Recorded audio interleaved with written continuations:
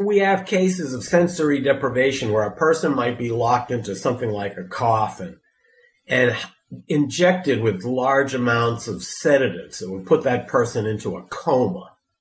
And then the person would be injected with massive doses of amphetamines to put them in a hyperactive stage. And when they were in the transition between the coma and the hyperactivity, they would be subjected to intense electroshocks.